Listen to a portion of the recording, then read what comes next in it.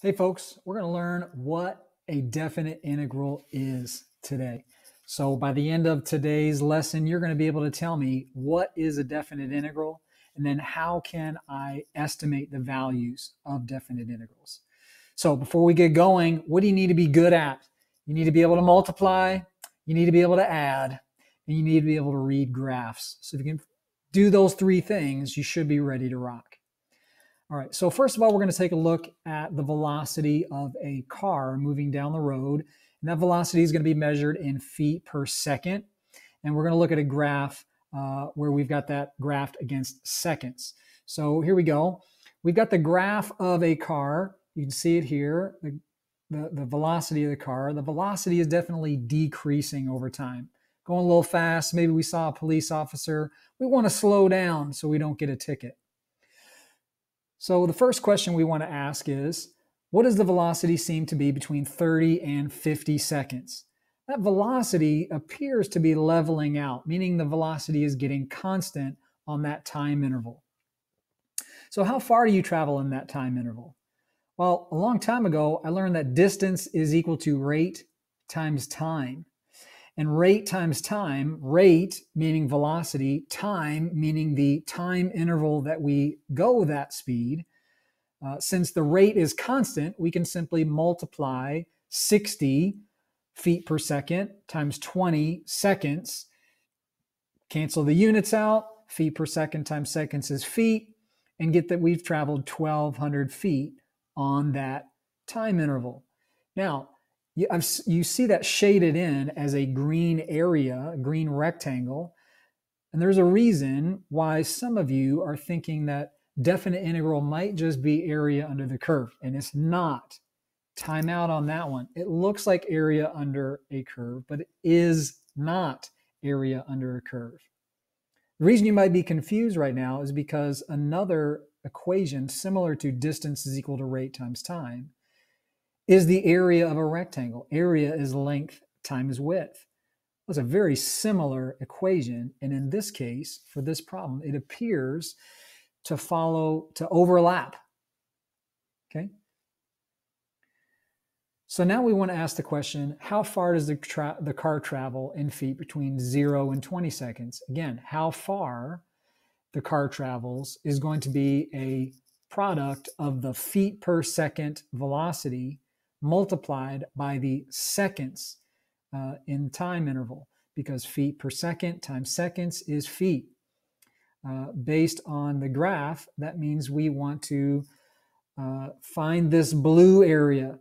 Now, the problem with finding this blue area is that unlike the time interval from 30 to 50 seconds, where velocity looked pretty constant, here on 0 to 20 seconds, the velocity is changing. It is decreasing from around 100 feet per second to something a little bit greater than 60 feet per second. As far as what that actual blue area is, I don't know what it is exactly, but I can estimate it by counting blocks.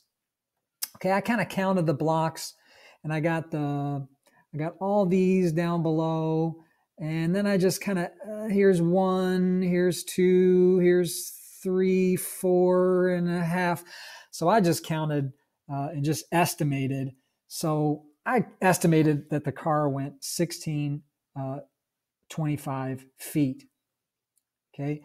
If we think about derivative being a change at an instant, boom, instantaneous rate of change, we need to think about definite integral being a change over a bunch of time instants. So a change over an extended interval of time rather than change, boom, at an instant.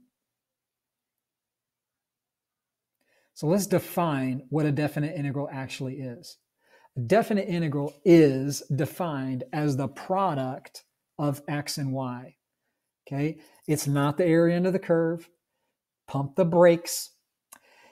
That's what it looks like if you graph it. I get your point, but there's a difference between what something is and what something does. The definite integral's application is to find the area under the curve. But we don't want to say that definite integral is area. We want to say that definite integral is a product of x and y. Thinking deep into the recesses of your calculus brain, you might remember that a derivative is a division problem of the change in y divided by the change in x, right? So a derivative is a division problem. Everything you did in differential calculus was all surrounded around a division problem. Well, now that we're in integral calculus, we want to think about that as the opposite. So the opposite of division, of course, is multiplication. Definite integral is a product. Say it with me. Definite integral is that's right, a product of x and y. So how that looks on paper, you see it here. The definite integral looks like this symbol. So that we would say that's the definite integral from a to b of f of x with respect to x. So you get that same kind of language there, with respect to x, the language of derivatives, the derivative with respect to x. Well, we're going to integrate with respect to x as well. So here we have another graph, and this graph is a graph of the cross-sectional area of a football over the length of the football.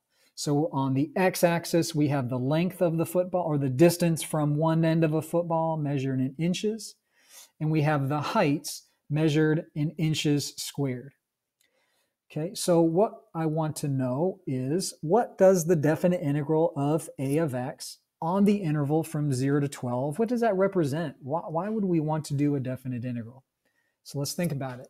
Since a definite integral is a product, let's multiply the units together. Okay, so the x units by the y units would be inches multiplied by inches squared, and that's inches cubed. That's cubic inches. So think about it. What do you measure in cubic inches? Cubic units. That's right, you measure volume in cubic inches. So the definite integral of this function, a of x, with respect to x, on the interval 0 to 12, would represent the volume of the football. Just take a moment and pause and think there for a second. What I said earlier about definite integral not being area under a curve. Setting definite integral equal to area in your mind discounts all of the possible applications and meanings of what a definite integral is. In two examples, we have seen a definite integral represent feet that have been traveled and also volume of a football. So a definite integral is in no way, shape, or form related to area in our sense of what area, because area is measured in square units. And we have units feet, which is a distance, and cubic inches, which is a measure of volume. So don't say a definite integral is area. Say a definite integral is a product.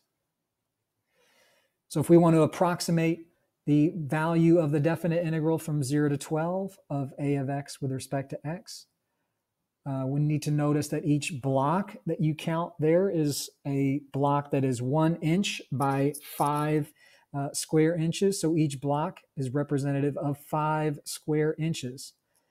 I did some counting and some estimating, and I thought that there was about 44 total blocks, which multiplied by 5 is about 220. But that's just an estimate that I came up with. You might have come up with a different estimate. Okay, so we're going to pause there and think about this video before you watch the next one.